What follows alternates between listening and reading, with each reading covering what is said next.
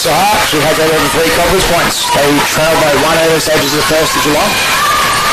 Ellsworthy took a pain and then blocked at the last by Carly Turner, who yeah, Jacinta Vandenberg is a good pickup for the Cobras as a backup 5-man.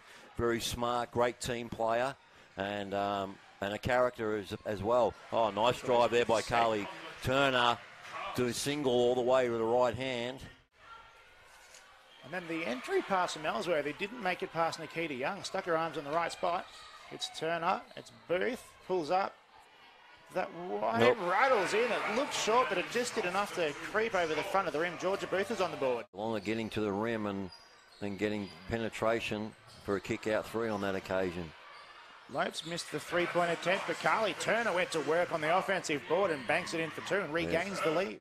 Shot clock's down to 3 now. She's got Turner to contend with, puts it up. Turner blocks it, almost goes out of court. Saved by Nikita Young. It's Alexa Hart running the court. Brilliant passage by the Cobras, starting with Turner's defense and finishing. Haberfield manages to maneuver the rebound around the swooping defense. Kicks it out to Turner. Oh. Booth went 1, 2, 2.5, and Razlis steps through, can't get the open look though. Ellsworthy again, late shot clock, has to get to work again, kicks it. It's going to be blocked by Carly Turner. Tofayano almost has it stripped out of her hands by Turner, and those are annoying hands of theirs.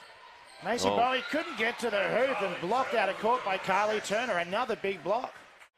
Lopes for 3 is no good. Another offensive rebound. That's Carly Turner. She just dribbles it out, finds herself wide open. It drains the open 3. Plenty of time for the Super Cats. Booth looking for the inside pass to Turner. Does so, and the right-handed hook shot from about 10 feet for Turner. Nicely set up by Georgia Booth.